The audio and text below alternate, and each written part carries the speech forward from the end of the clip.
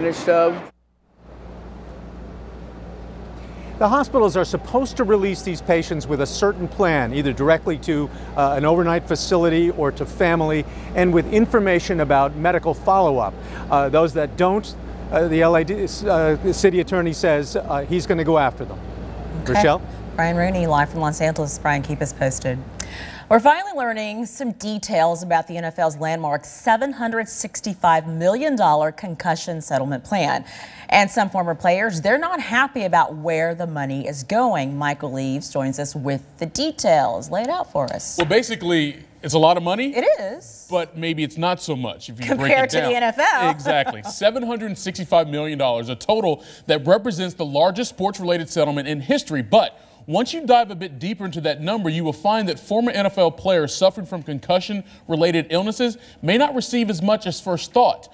The largest payout available is $5 million for those who are suffering from ALS, more commonly known as Lou Gehrig's disease. Now, if a player dies and CTE is found in his brain, his family is eligible to receive up to $4 million. Up to $3 million will be available to former players with cases of dementia. But a diagnosis for any of these conditions must be made before the age of 45 in order for a player to receive the maximum amount. Only a handful of former players will qualify. The older the player, the less money he or his family receives. Joining us now from Tampa, Florida is Ted Corless, a trial attorney with the Corless Barfield Group. And now that we know more specifics about this settlement, Ted, what exactly does this mean for those who accept its terms and for those who decide to opt out of the lawsuit? Yesterday, the representatives of the NFL, as well as up to 18,000 players, filed a motion with the court to approve a settlement that had been entered into last August regarding a payment of $765 million. The way this money is going to be broken up is about $675 million of it will be made available for compensation to players that suffer particular injuries or fall within the grid system, as you mentioned. The rest of the money will go, $75 million of it, to research on individual players who are asymptomatic, who don't have ALS or specific injuries that they can identify, and some of that money to educate people regarding some of the problems and the use of particular equipment. Now, there are some attorney fees involved and all the others, testing and payouts you mentioned. The total about $900 million total for the NFL. But their league's annual revenue, Ted, is more than $9 billion. How good of a deal is this for the NFL? There is absolutely no downside to this particular settlement for the NFL. As you pointed out, right now the estimated revenue for the NFL is somewhere between $9 and $10 billion. In 2025, it's estimated to be $27 billion. Let me put it this way. If this settlement were being made with a publicly traded corporation, their stock wouldn't even be affected by the settlement. And also by settling, they don't have to reveal any documents they may have as it relates to concussion-related illnesses in the past. Now, what bearing does this settlement have any on current or future NFL players?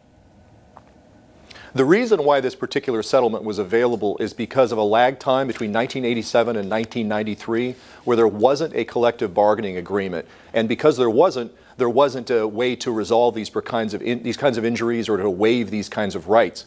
Now players under a 2011 change in rules and the collective bargaining agreement are barred from bringing these kinds of cases. Ted Corless from the Corless Barfield settlement Group. Money. I'm sorry, didn't mean to cut you off, Ted.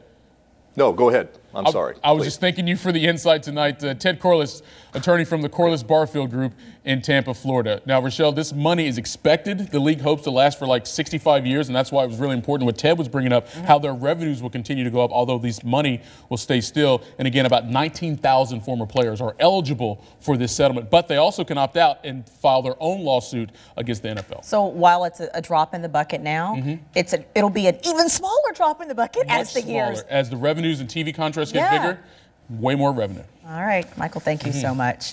Helping the less fortunate. We're trying to get some coffee. That's what we're trying to do. You guys want to go get some coffee? Why not? Come on, let's go. Why one teenager decided to clean out his closets and take it to the streets. Plus, wearable gadgets. It could be the next big thing to come out of the Consumer Electronics Show.